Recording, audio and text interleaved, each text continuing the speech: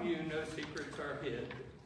Cleanse the thoughts of our hearts by the inspiration of your Holy Spirit, that we may perfectly love you and worthily magnify your holy name, through Christ our Lord. Amen.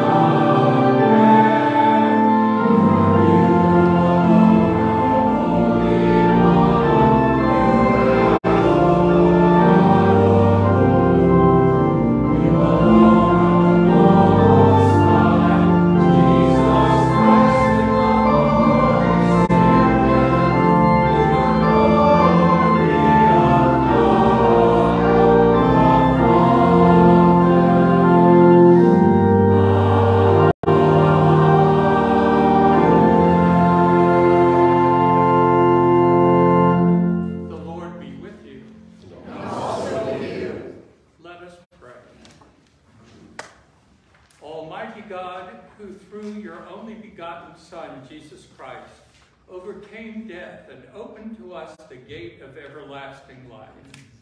Grant that we who celebrate with joy the day of the Lord's resurrection may be raised from the death of sin by your life-giving Spirit. Through Jesus Christ our Lord, who lives and reigns with you and the Holy Spirit, one God, now and forever. Amen. Please be seated.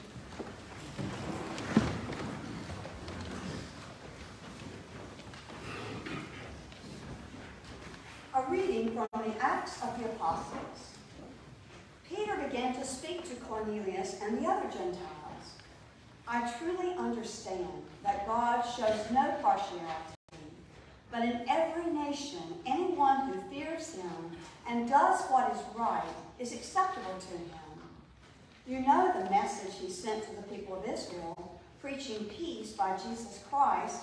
He is Lord of all.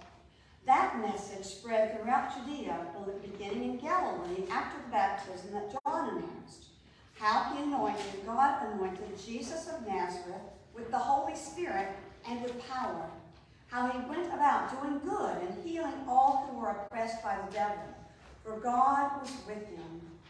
We are witnesses to all that he did, both in Judea and in Jerusalem. They put him to death by hanging him on a tree. But God raised him on the third day and allowed him to appear, not to all the people, but to us who were chosen by God as witnesses, and who ate and drank with him after he rose from the dead.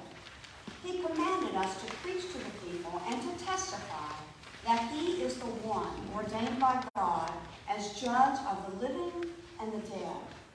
All the prophets testify about him, that everyone who believes in him receives forgiveness of sins through his name. The word of the Lord. Thanks be to God.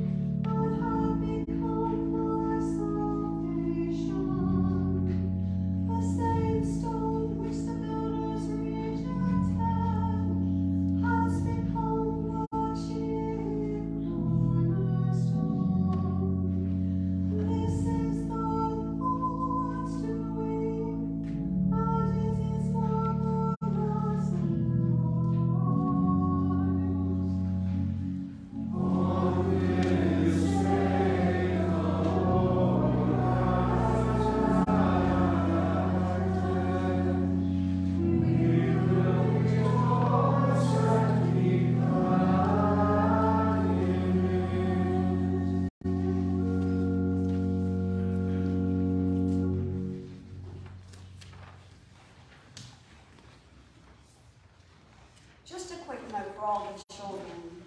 During the procession, after this reading, all children are warmly invited to come down to the parish hall for an Easter egg hunt and celebration.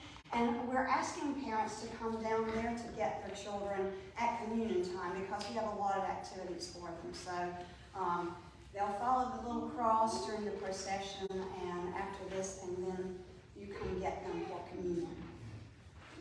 A reading from the letter of Paul to the Colossians. Since you have been raised with Christ, seek the things that are above, where Christ is, seated at the right hand of God. Set your minds on things that are above, not on things that are on earth, for you have died, and your life is hidden with Christ in God. When Christ, who is your life, is revealed, then you also will be revealed with him in glory. The word of the Lord. Praise be to God.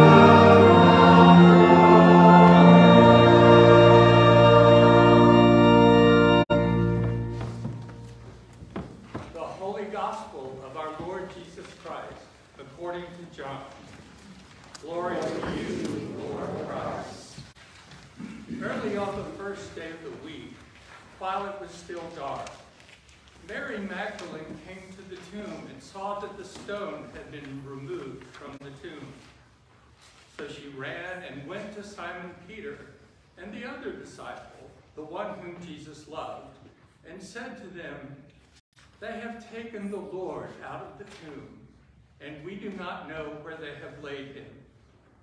Then Peter and the other disciple set out and went toward the tomb. The two were running together, but the other disciple outran Peter and reached the tomb first. He bent down to look in and saw the linen wrappings lying there, but he did not go in. Then Simon Peter came following him and went into the tomb. He saw the linen wrappings lying there and the cloth that had been on Jesus' head, not lying with the linen wrappings, but rolled up in a place by itself. Then the other disciple who reached the tomb first also went in, and he saw and believed. for as yet they did not understand the scripture, that he must rise from the dead. Then the disciples returned to their homes. But Mary stood weeping outside the tomb. As she wept, she bent over to look into the tomb, and she saw two angels in white, sitting where the body of Jesus had been lying, one at the head and the other at the feet. They said to her, "Woman, why are you weeping?" She said to them, "They have taken away my Lord, and I do not know where they have laid him." When she had said this, she turned around and saw Jesus standing there, but she did not know that it was Jesus.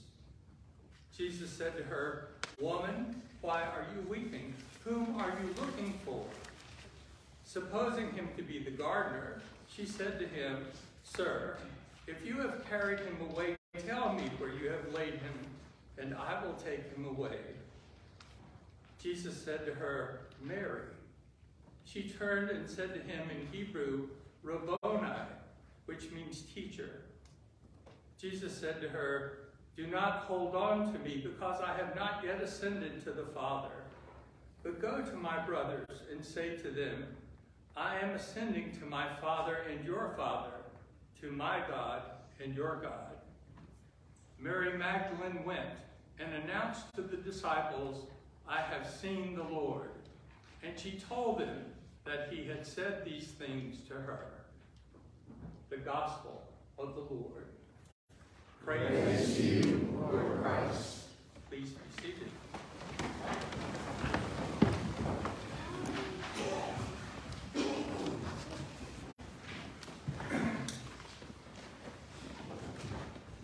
Would you pray with me?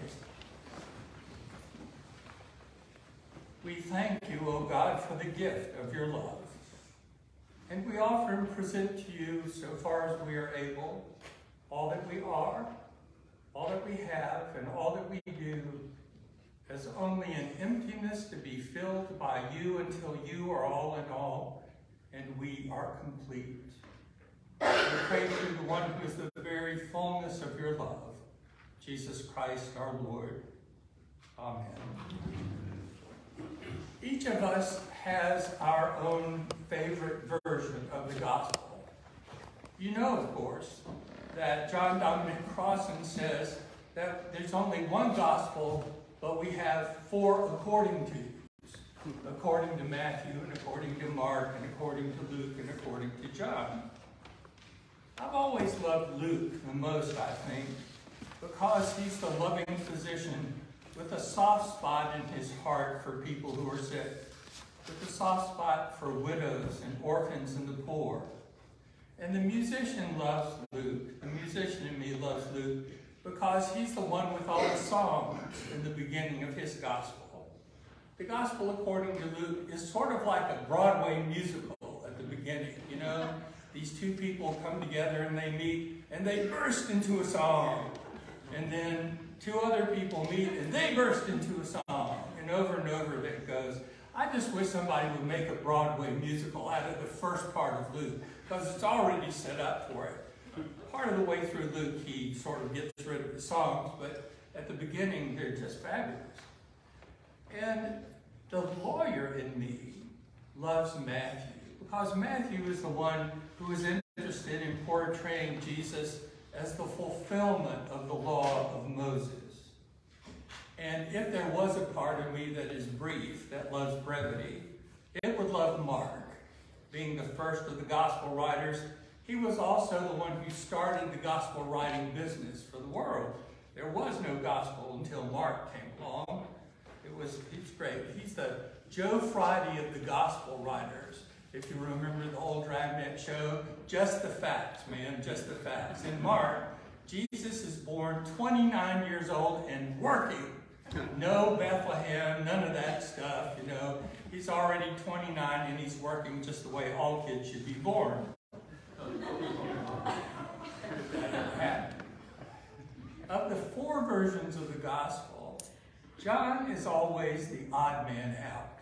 He's always a little different than the other three. John has no parables at all, and the storyteller in me doesn't like the omission of the parables. John doesn't have a birth narrative in Jerusalem. There are no songs or canticles in John. John is the theologian of the crowd. He's the one that is interested in what does it all mean. Not so much what happened, but what does it mean? But when it comes to life and death, John shines in his gospel. Every one of the suggested gospel lessons for funeral services in our prayer book comes from John because he's so good at life and death. And his story of the resurrection that we have today glistens with relationships. It glistens with the tears and desperation of Mary Magdalene being transformed into joy when she discovers that the person she thought was the gardener is actually Jesus risen from the dead. None of the other gospel stories have such a wonderful personal account of the resurrection as John. John talks about what it means for Peter, what it means for John, the beloved disciple, what it means for Mary. It's fabulous. So let's take a look. Our story begins, John says, the first day of the week. The same day that God began creation, God is making a new creation in the resurrection. Unlike the other three resurrection stories in Matthew, Mark, and Luke, John doesn't say it's the third day after Jesus' death, but rather John says it's the first day of the week. This is our little clue right off the bat that God is doing something remarkably new and amazingly creative on this day. Notice that unlike the other Gospels, in John, Mary Magdalene doesn't come to the tomb at daybreak. She comes to the tomb before day, while it's still dark. And in John, you remember from our passage about Nicodemus a few weeks back, darkness represents spiritual darkness as well as physical darkness. It means being in the dark, as it were. Nicodemus is in the dark when he comes to Jesus, and Mary Magdalene, when she comes to the tomb, she's in the dark. She has no idea what's going on.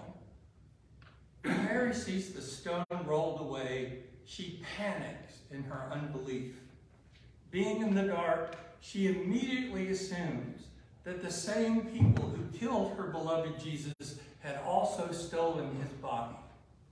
And she runs away from the tomb to go get Peter, the disciple who is the rock, the authority for the new church, and John, the beloved disciple, whom Jesus loved in a special and remarkable way. Remember, John is the disciple that Jesus entrusts the care of his mother to when he says, "Here is your mother, woman, here is your new son."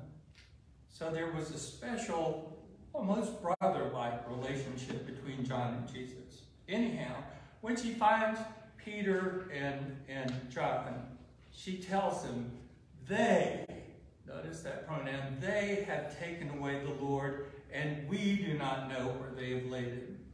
Being in the dark, she immediately assumes that it's us versus them, the believers versus the persecutors. She retreats into binary thinking, us or them, good or bad, black or white, all or nothing, either or kind of thinking. She accuses the disembodied and depersonalized powers of evil, the thems of the world, of stealing the corpse as the ultimate insult to Jesus. She immediately goes into us versus them dualistic thinking, black or white, good or evil, us or them. It's a land with no creativity on the day when God is full of creativity, on the day of the resurrection. So Mary is in the dark, as it were, about what God is up to. Since Peter and John are also in the dark, they take off running as well. John being younger, I'm old like Peter, and my back hurts and my hips hurt and my knees hurt, so John's going to beat me to the tomb, you know. So John reaches the tomb first because he's young and he's in better shape. And maybe it's even because John has this intense love for Jesus that compels him to get to the tomb as fast as he can. But anyhow, even though he gets to the tomb first, out of respect for the authority entrusted to Peter, the younger John waits for Peter to get there to go in. John sees the linen cloths lying there. That's the first clue. If the powers of evil had stolen the body, they wouldn't have bothered to unwrap it. You know, crooks are not neat. You know, thieves do not tidy up your house after they steal stuff in it. That doesn't happen. So Peter goes in and sees the cloth that had been on Jesus' head neatly folded or rolled up, put separate from the cloth that had wrapped his body. Thieves and terrorists do not do things like that, you know? Criminals don't fold your laundry after they rob your house. And we're told that John goes into the tomb and immediately he sees and believes. Like all of us believers in later generations, John believed without seeing the resurrected Jesus. We don't know exactly what John believed, but we're told that he believed. Notice how Jesus' resurrection is different from Lazarus being raised from the dead, which happened a few chapters earlier in John and a few weeks ago in our lesson. When Lazarus came out of the tomb, the people who were there had to unbind him from his wrappings and set him free. When Jesus comes forth from the tomb, he is already unbound.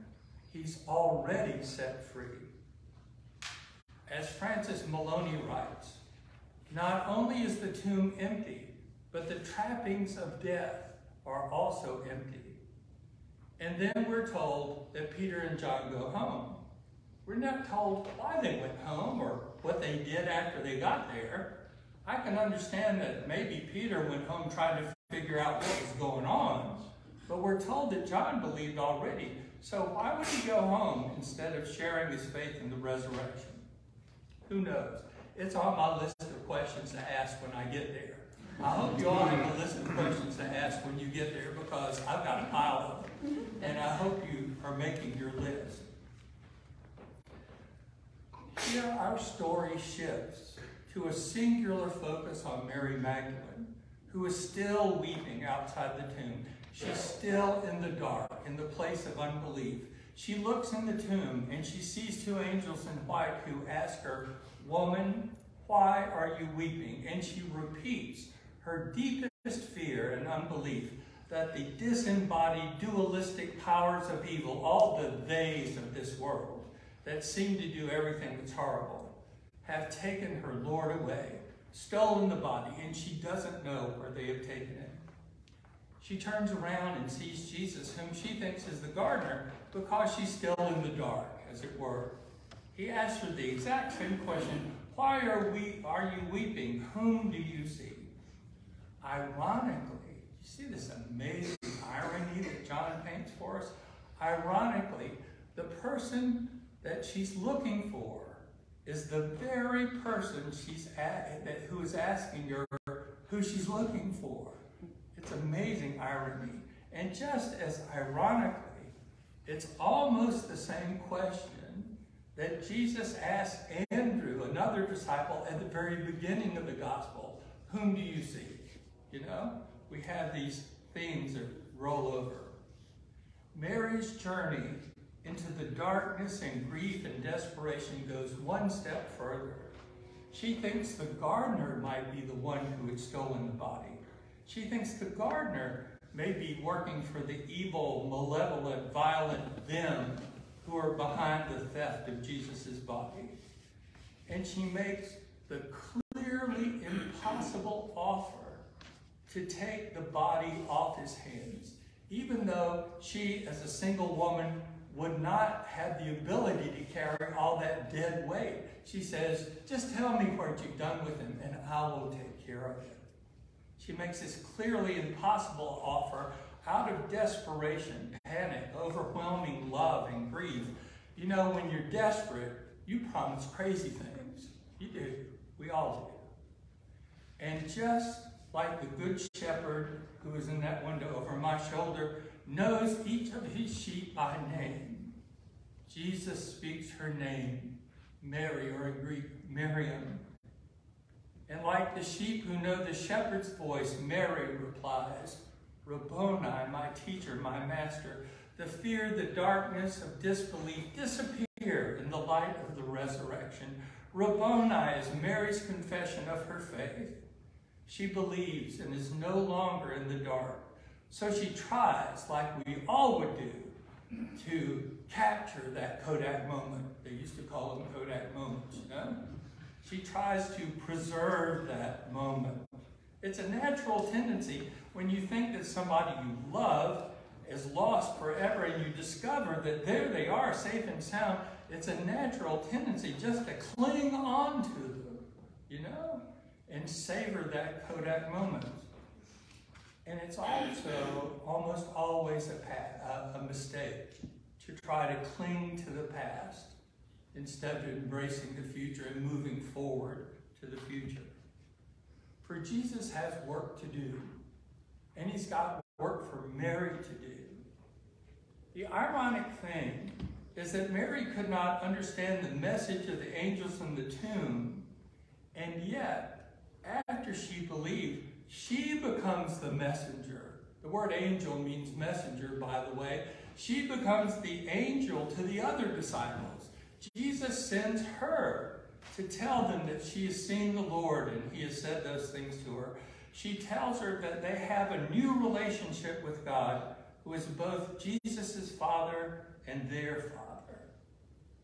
John's emotional and tender account of the resurrection has got to be one of the most intimate and personal things in all of Scripture, and certainly in the four according tos.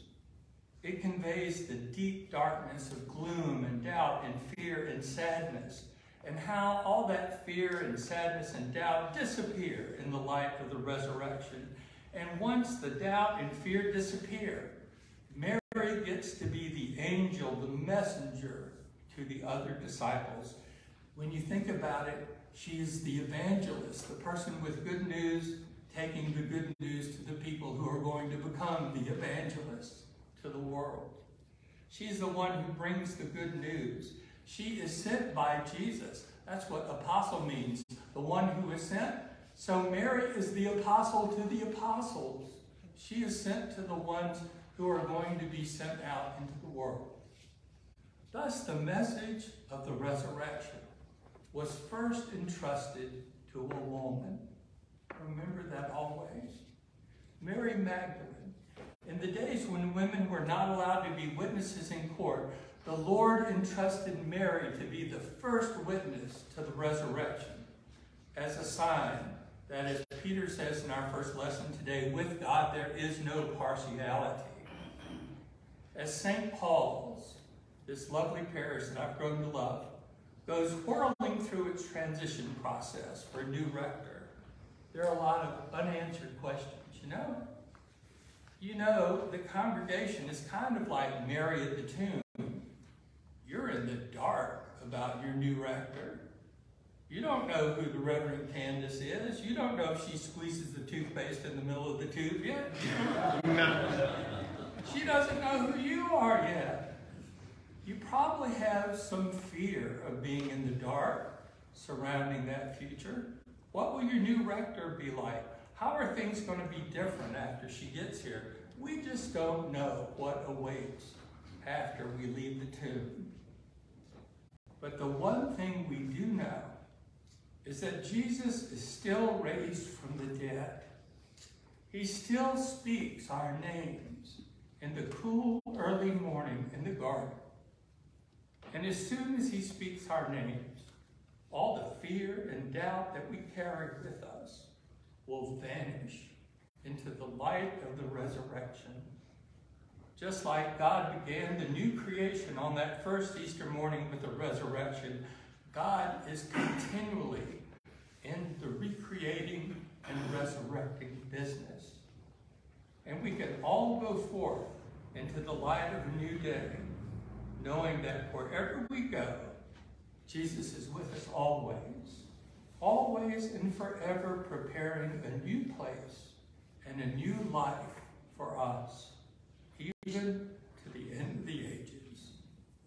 For Alleluia, Christ is risen. The Lord is risen indeed. Alleluia. Amen.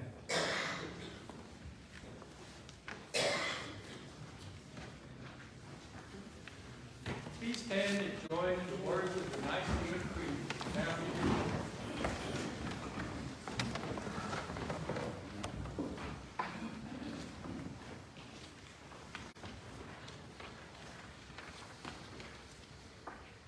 we believe in one God, Father the Almighty, maker of heaven and earth, of all that is seen and unseen.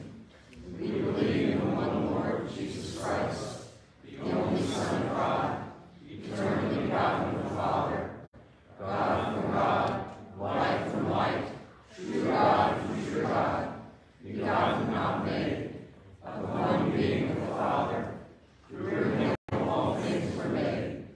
For us and for our salvation, he came down from heaven.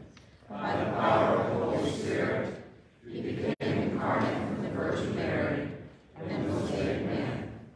For our sake he was crucified under Pontius Pilate. He suffered death and was buried. On the third day he rose again, in accordance with the Scriptures. He ascended into heaven, and is seated at the right hand of the Father. He will come again in glory to judge the living and the dead, and his kingdom will have no end. We believe in the Holy Spirit, the Lord, the giver of life, who proceeds from the Father and the Son. With the Father and the Son he is worshipped and glorified. He has spoken through the prophets. We believe in one holy Catholic and baptism for the forgiveness of sins. We look for the resurrection of the dead and the life of the world to come. Amen.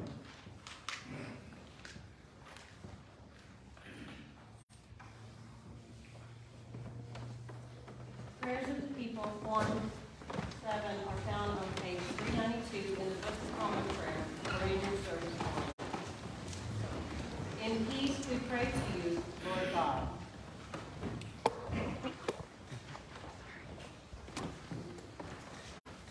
For all people in their daily life and work. For our families, friends, and neighbors, and for those who are alone. For this community, the nation, and the world. For all who work for justice, freedom, and peace. For the just and proper use of your creation. For the victims of hunger, fear, injustice, and oppression. For Sarah, Maggie, Charlotte, Father Mark, Josh, Alan, Melanie, Emily, Robin, Paul, April, and Michelle. For all who are in danger, sorrow, or any kind of trouble. For those who minister to the sick, the friendless, and the needy. In our diocesan cycle of prayer, we pray for St. Andrews, St. Barnabas, and St. Francis Greensboro. For the peace and unity of the Church of God. For all who proclaim the gospel, and all who seek the truth. For all bishops and other ministers. For all who serve God in his church. For the special needs and concerns of this congregation.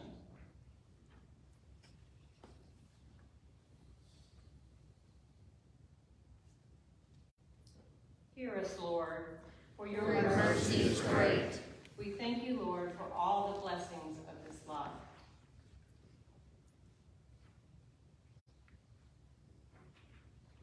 We will exalt you, O God, our King. And praise your name forever and ever.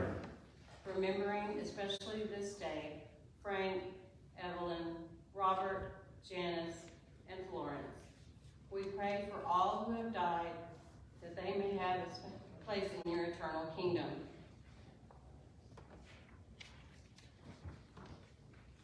Lord, let your loving kindness be upon them. Put their trust in you. We pray to you also for the forgiveness of our sins. Have mercy upon us, most merciful Father. In your compassion, forgive us our sins, known and unknown, things done and left undone. And so uphold us by your Spirit, that we may live and serve you in newness of life, to the honor and glory of your name, through Jesus Christ our Lord. Amen. Almighty God, have mercy on you, forgive you all your sins through our Lord Jesus Christ, strengthen you in all goodness, and by the power of the Holy Spirit, keep you in eternal life.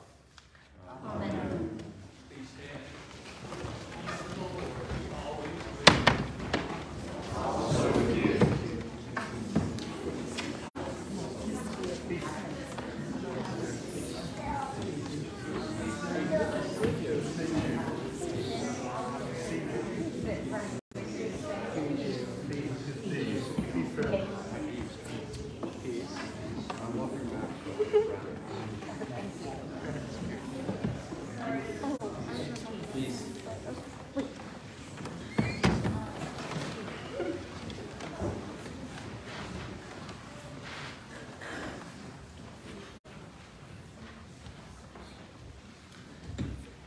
Peace and welcome to this Easter. I hope you've all had a wonderful Easter morning so far and will continue to have a wonderful Easter day. Through the rest of the day, remember that Easter is 50 days long. It doesn't end until the day of Pentecost. So, I guess that makes room for another 49 Easter baskets. Okay? So I hope you enjoy all the joys of Easter and the return of whatever you gave up for Lent. At this time. We'll have a normal week this week. We have our midweek Bible study on Wednesday at 10:30 and sort of a usual sort of back to normal this week. Are there any other announcements, Joe? On the 30th of April will be our last day with our beloved Father Ed, and so we are going to have a celebration in his honor. We're going to have Texas barbecue and all the trimmings, and celebrate everything that we love about this beautiful man and his ministry. And then the following Sunday after that, we are going to be welcoming Reverend Burgess and with a potluck afterwards. So bring your favorite dish and get to know her a little bit better and let her get to know you. Thank you. And on my last day, you can either sing me Happy Trails to You, or you can, if you don't like me, you can sing Ding Dong the Witch's Stick. But anyhow, after I finish here, we'll be going on vacation during the month of May. So I tell people my days are numbered. They say, well, you don't have to be so happy about that. but I'm happy because of the vacation that's coming our way. With that, offer God a sacrifice of thanksgiving and make good your vows to the Most High.